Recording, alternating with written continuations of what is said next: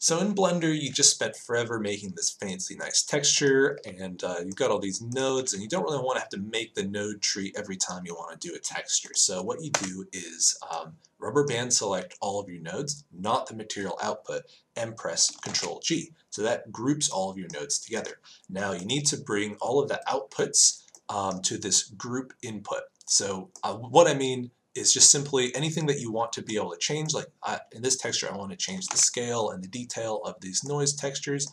So you just drag a little node noodle from all the things you want to change to that group input.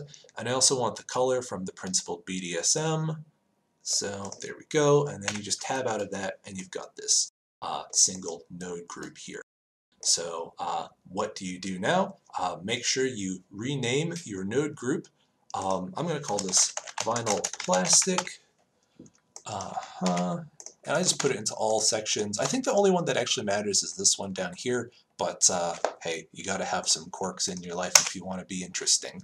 So you save this Blender file, and then you load the startup file. So now what we need to do is append that vinyl texture. You go File, Append, and then you go to find that file, and then click on NodeTree, and then there's vinyl plastic. So let's press Append.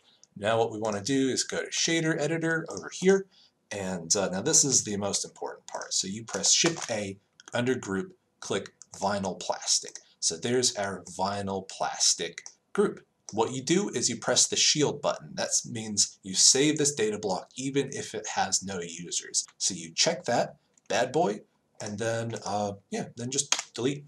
Now you go back to the 3D viewport, set everything up like how you want Blender to look when you start, because we're going to go to File, Defaults, and then you press Save Startup File.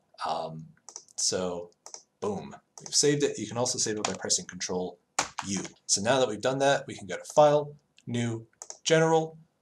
So we've just loaded a new startup file. So now when we go back to the shader editor, we can press Shift+A, Group, and there's vinyl plastic whenever we need it.